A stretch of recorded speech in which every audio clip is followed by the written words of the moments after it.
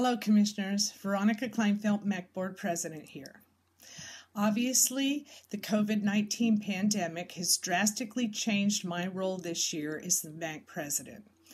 During this time of year, I planned to visit a lot of Board of Commissioner meetings across the state with our Executive Director, Steve Curry. Obviously, that's not going to happen. I also had hoped to attend several of MAC's committee meetings. Any ability to do that now will have to be a virtual meeting. Obviously, you may know by now that we are not having this year's legislative conference. We are going to try a sort of a virtual conference with different webinars. We think it's important that commissioners have an opportunity to be able to communicate with each other during this time. So we haven't done this before. The staff is working very hard on it, and I hope that that goes well.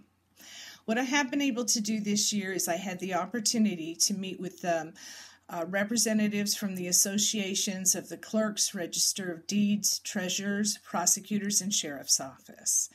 We had one meeting before the shelter in place and then one meeting after, which was a virtual meeting.